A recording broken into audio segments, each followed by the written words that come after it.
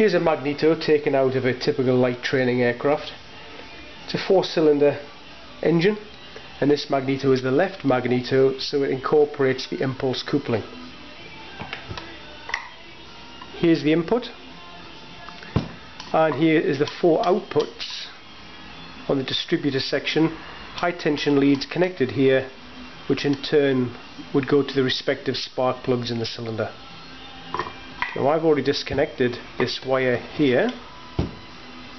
This wire would be connected to here, into this part. Now this part is the breaker, and you can see here, as I turn this, that little part is making and breaking the connection. So in effect what it's doing is it's grounding the primary coil as that rotates, and the little cam breaks that circuit. Okay, current is then flowing down this wire to the coil. Now this coil here is the primary and the secondary coil intertwined as one. Through here we're going to have the high voltage, which is going to connect to this part here, and that part here is going to transfer the current as it rotates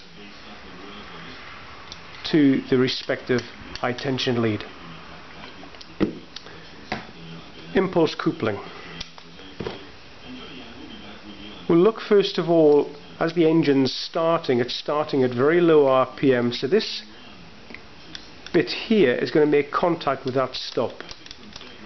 If the engine was rotating quickly, centrifugal force would pull this part out like that, and that piece wouldn't come into contact with the stop, and that would spin freely. Likewise again, centrifugal force would be holding that part out, so it would just rotate freely.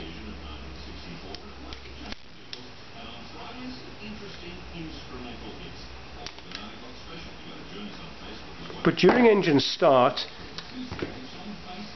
these poles are not being thrust out by centrifugal force, so this part will come into contact with the stop. Now I've got to be careful not to give myself a little electric shock as I do that, but I'm going to turn this, and because the pole has come into contact here with the stop, as I turn that, it's going to release now. There it is. It's released. Now watch this bit now.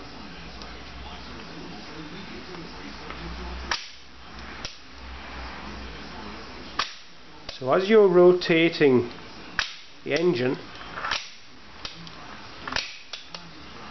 at about 50 RPM, and we need about 150 RPM at least to generate enough current in that primary coil. That's exactly what that's doing. It's winding up and then it's spinning really quickly, winding up, spinning quickly, winding up, spinning quickly. Watch again.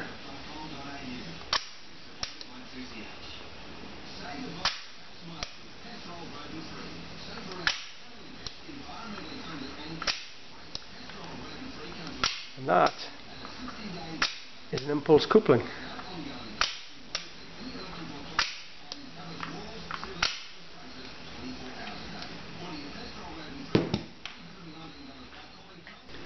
This time take a look at the voltage generated. So I've just hooked up the multimeter set to AC.